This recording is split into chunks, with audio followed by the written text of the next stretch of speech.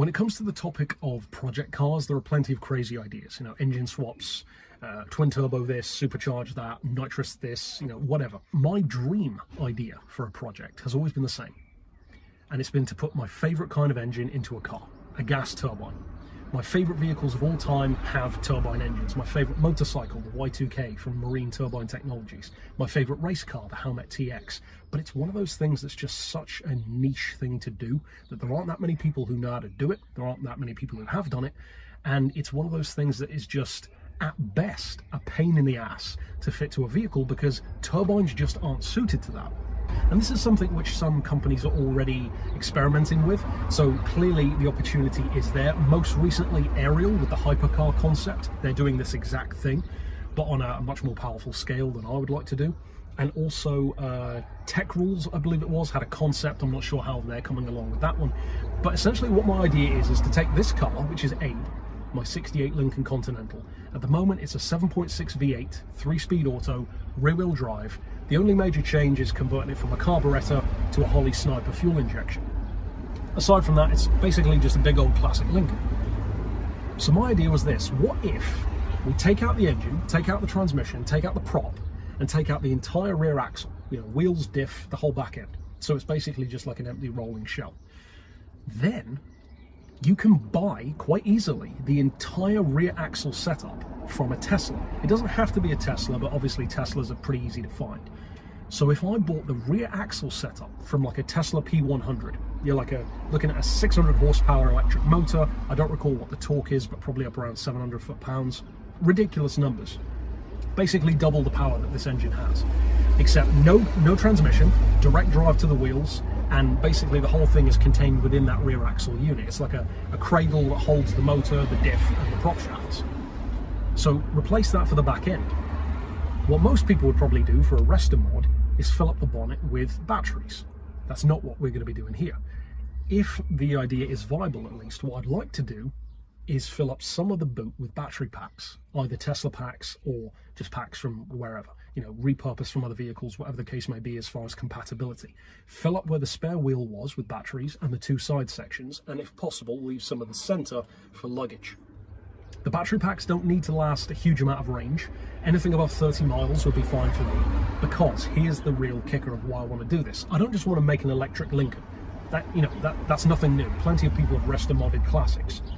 The point of this build would be under the bonnet, because under the bonnet, where most people would probably put a battery pack, and it is very sweaty and hot today, as you can tell, I want to drop a freestanding, diesel-burning gas turbine generator. A very small, very modestly sized turbine. They're not difficult to find, believe it or not. There are actually a bunch of them on eBay, usually at any given time, for like $2 to $4 grand. And I only need, as far as I can tell, something that's got about 100 to 150 horsepower. So a very small, modest turbine. Use the existing fuel tank, fill it with diesel instead of petrol, maybe new lines, maybe new pumps, whatever. Fire up the turbine, pump fuel from the tank to it, run it as a generator, as it usually would be. In this format, imagine if the back end of the turbine has like 2 or 3, not dynamos, but like alternators running off of the back of it. Then those alternators, of course, are generating power from the turbine, being run off of belts, just for the sake of imagination. Then connect power cables to those alternators running through what was the transmission tunnel of the car, straight through to the back, into the boot, connect it to the batteries, so that you start up the turbine rotates, the rotation spins up the alternators, and they send power to the batteries.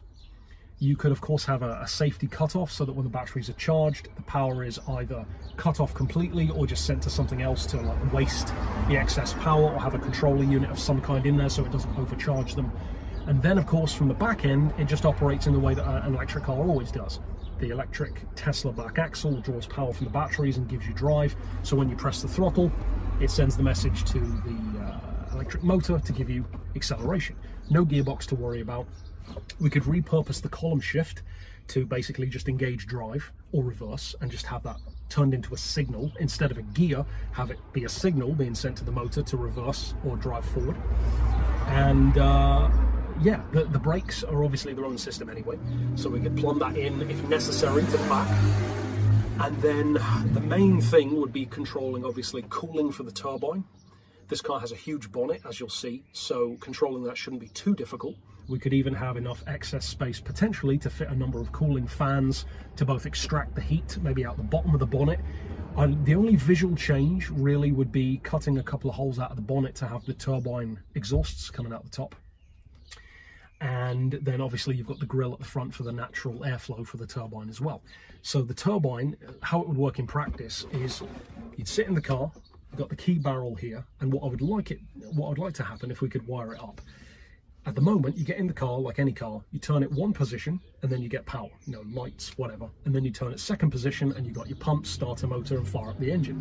What I would like to happen is you get in the car, put the key in, turn it to position 1, and now the car is on. You can't hear anything because it's electric power. So now power is being sent to the motor, and you then put it in drive, press the throttle, silent acceleration like an electric car.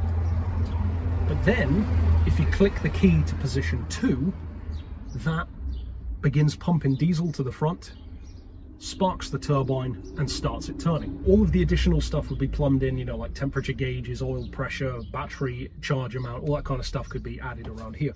But that's the essential concept. So turn it on, battery power, turn it a second notch on the key, fires up the turbine generates power, sends it to the batteries. So essentially it would be like a Fisker Karma on meth. It would be an electric car that never needs to be plugged in because you're generating power with the motor at the front rather than you know, a power socket. So it would mean that if the batteries got low, you would never plug it in. All I would do is put more diesel in, and then the diesel is sent to the front and generate power. And the whole reason why I'd love to do it is because it's one of the only really viable ways of having a turbine in a car without having the drawbacks. Because if the turbine is freestanding, it's never driving the wheels, and it's never being used to propel the car. It's only being used to generate electricity, and that's it. So you could slap a diesel generator under there if you wanted to, but I just want it to be cooler than that. I want to have that, you know, that distinctive turbine sound, but also in a practical way. I could then turn the key from being completely silent while already driving, turn the key, start the turbine, because obviously it's not attached to the wheels, so you can turn it on and off while you're already moving. And then it, you know, tick, tick, tick, tick, tick, tick, tick, tick, starts up, starts generating power, watch the batteries raise, and then when they're full, turn the turbine off and continue driving silently. Or for showboating or car shows, just leave the turbine running. It's keeping the batteries topped up. The excess is being rerouted so it doesn't overcharge them, so it just sounds cool. And because it's only idling, you wouldn't be using it anywhere near as much diesel as if it was being used to actually drive the wheels. So that's my idea for this dream project. As far as I can tell, for the kind of turbine I'd need, it's like 2 to 4 grand. For the entire back axle of a Tesla, you're looking at like 4.5, 5 grand. Battery packs, it depends. You know, it depends what batteries you use, how many of them. I don't know how many batteries I would need to get at least 30 miles or so of range. Don't know if it's something I'll ever be able to get done, which is why I want to discuss it with the garage.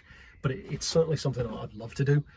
And the ironic thing is it would probably end up being more efficient than the V8 that's under there at the moment. You would probably have better fuel use. A tank would certainly last longer. And like I said, that's essentially how a Fisker Karma operates. The Fisker Karma has an electric motor to drive the wheels, but then a 2-litre Ford engine, I believe it is, or no, a 2-litre GM engine under the bonnet, which burns petrol to generate power for it. So it's kind of like a more exotic version of a Prius, except this one has a jet engine, basically providing electricity, and then a 600 horsepower Tesla back end providing crazy performance with direct drive. I don't know ultimately if this idea could work, but at least in concept, it's sound. We'll have to see if it can work or not. Like I said, I want to discuss it with the garage, see how viable it is, but ultimately we'll have to wait and see. But that's it for my idea for a project, and of course I'll have to fill you guys in if it is something that's possible, if it's something that I can come back to and try to attempt, and if there are any additional pitfalls in it, I guess we'll find out. I think it would, with a project like this, it would be some of the smaller details that will probably become a pain potentially, like, you know, interfacing power production, trying to get the right balance between how much power the turbine is producing and how much power the motors are actually using, so you don't undercharge or overcharge it. But we'll have to see, I guess, ultimately. A jet-powered Lincoln, technically. Not jet-driven, but jet-powered, because the jet is providing the power. And, yeah.